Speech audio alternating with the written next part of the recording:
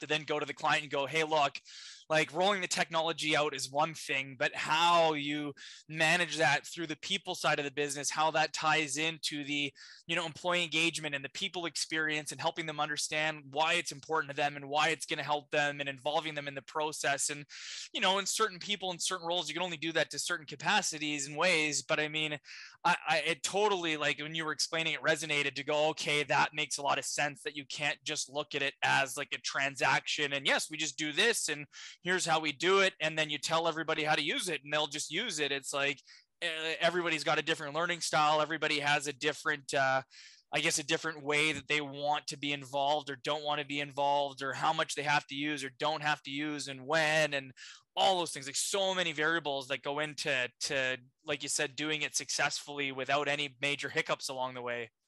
For me, it's like you're kind of like lighting your money on fire if you don't have a change management plan for a new technology.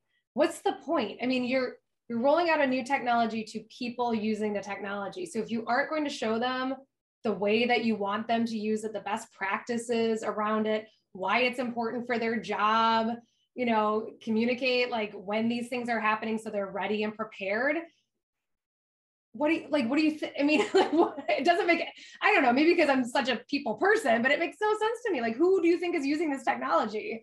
People, right? So you have to make sure that people get it and they're on board. Now, in a company of 10,000, you're not going to have 10,000 people be like, yeah, this is amazing, let's do it. And if you do, tell me about it, because that's pretty great. But the better you do with this change management plan, like we had one rollout where it affected a really large user group.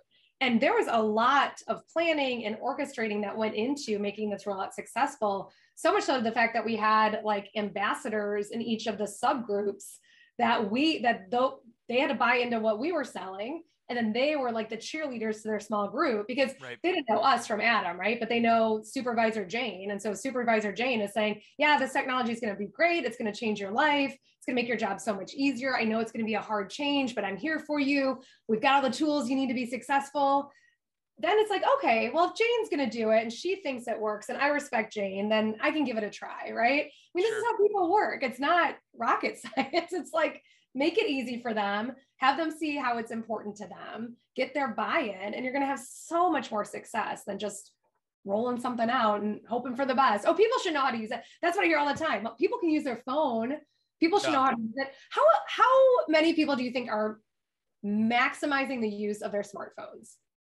No, we're just getting by. We're just, we get these notifications, we clear them. We're like, what was that? I don't even know what that was. Just gonna ignore that. Like, oh, I need a software update.